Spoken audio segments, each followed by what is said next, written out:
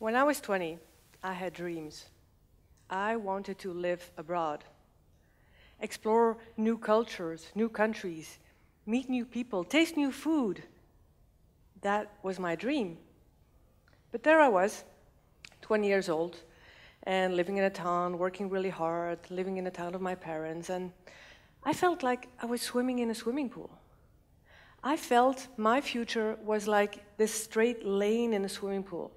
The same town, the same husband, the same job, the same parents, the same everything the rest of my life. And I wanted to swim in the ocean, amongst other fish of all colors and all sizes.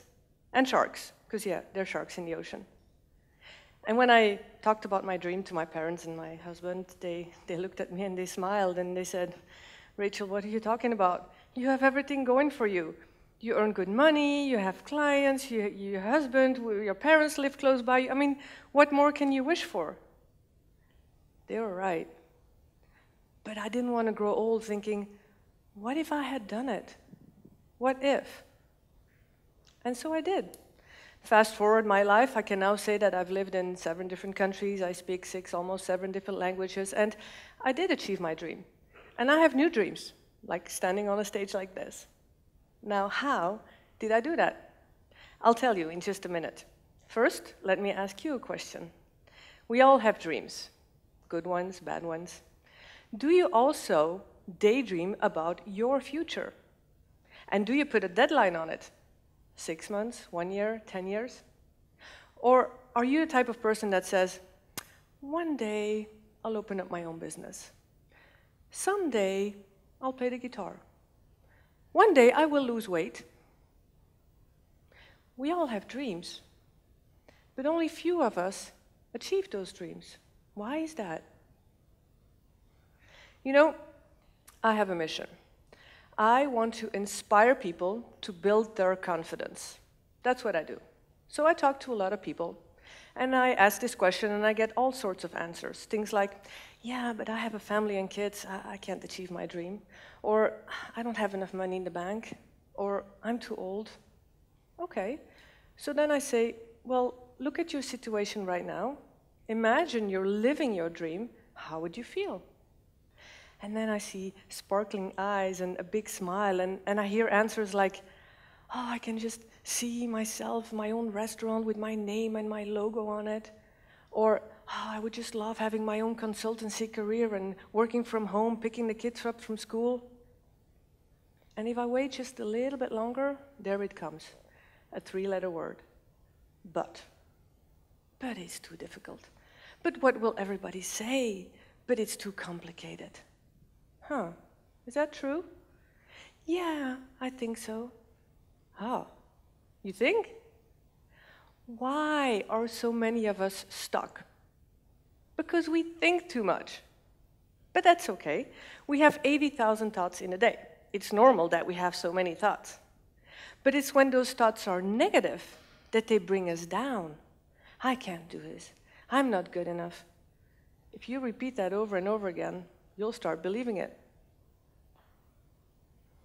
You see, our thoughts are stories in our mind. They lead to feelings, and they lead to actions, behaviors. So the good news is, if you want to get unstuck, you have to change those stories. Imagine a first date, a romantic candlelight dinner.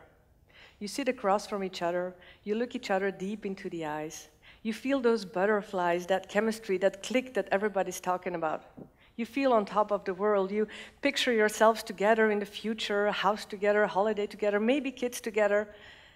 The next morning, you wake up and you still have that smile on your face, and you take your phone by your side and you expect a call and a message, and you don't leave your phone whole day long, and you even go to the bathroom with your phone, and by the end of the night, there's no call and there's no message.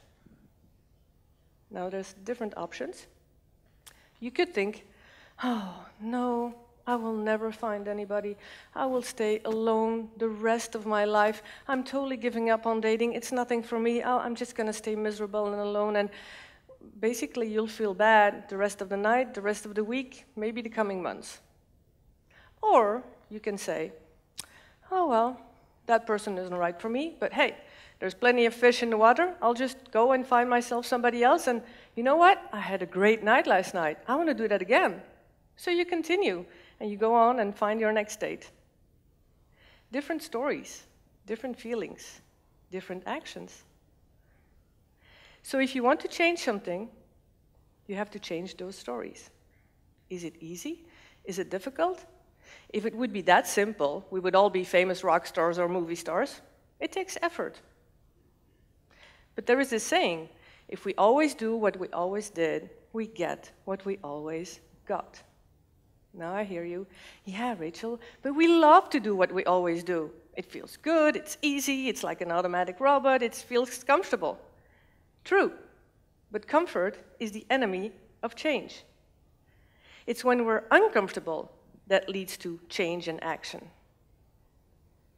So take that effort and energy and change those thoughts from negative to positive. And with positive, I mean thoughts that help yourself achieve your goal. Change it from I can't to I will. I'm no good, I'm awesome. Seeing the glass half empty to filling your glass half full. Stop dreaming and start doing. It's like when you bake a cake. Has anybody ever tried baking a cake? I did too. I'm terrible in cooking, but I tried. So what do? You follow a recipe.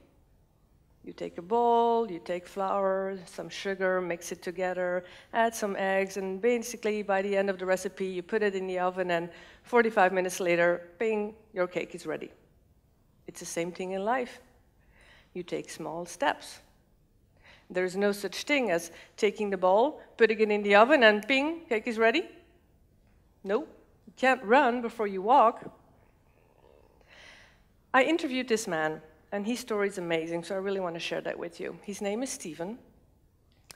As a child, he had a stutter. He stuttered. In school, he was laughed at, joked at, ridiculized. When a teacher called up his name, he just wanted to crawl away and hide forever.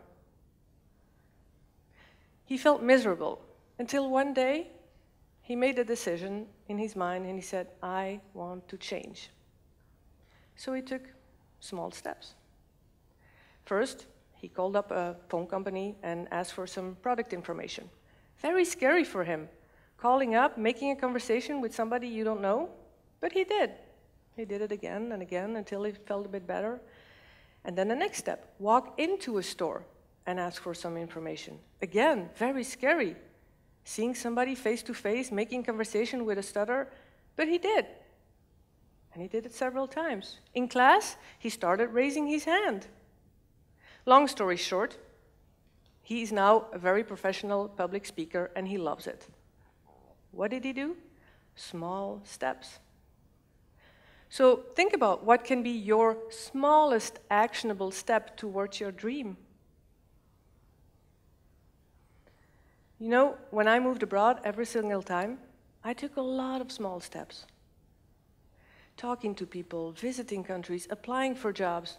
I never jumped in the ocean.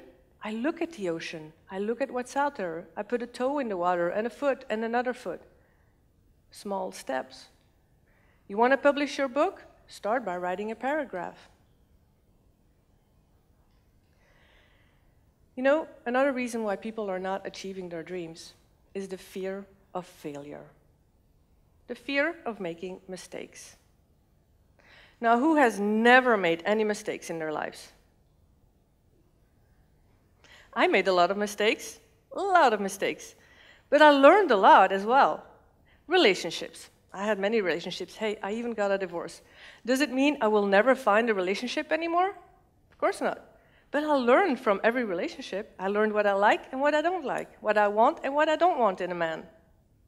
Jobs. I had many jobs, dream jobs that ended up a disaster. Let me tell you about this one time. I landed this job, title, Commercial Manager of the whole west of France. I was so happy. I could choose any car I wanted. I chose a car with so many options it could practically drive itself. I could choose where I live, so I chose an apartment right by the beach. I received the latest smartphone, the latest laptop, and I could just see myself driving by the ocean every weekend by the beach. I couldn't wait to pack up all my boxes and move to this new country.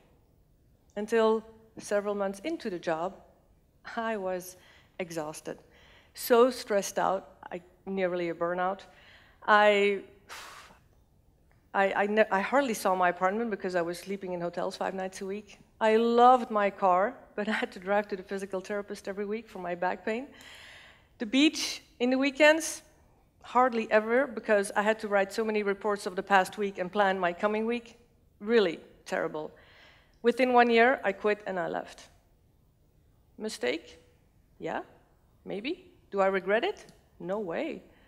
No, because I learned so many things. I learned about the culture, the country, the people there, the job. As a matter of fact, since then, when I go into a job interview, I ask more questions than the interviewer itself.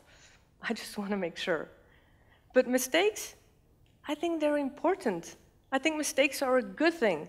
We learn from our mistakes. And there is one quote I want to share with you because I can't say it any better. I never make the same mistake twice. I make it 5 or 6 times, just to make sure. It's like when you're driving a car. You're driving, you're going to your destination, maybe a short distance, maybe a long distance, and you have this rearview mirror. And what do you see in there?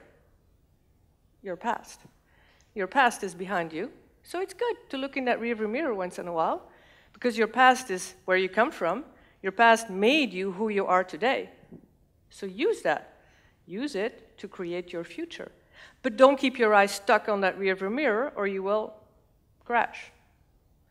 And remember, you are the one driving. You are in that driver's seat, nobody else. You are responsible for your life. So, life changes. And so can you. We can think thoughts and stories in our head that can mean anything. We can take small steps, 1 foot after the other, into the ocean. We can take a look in that rearview mirror and learn from what we see in there. We all have dreams. So what is your next step? Thank you.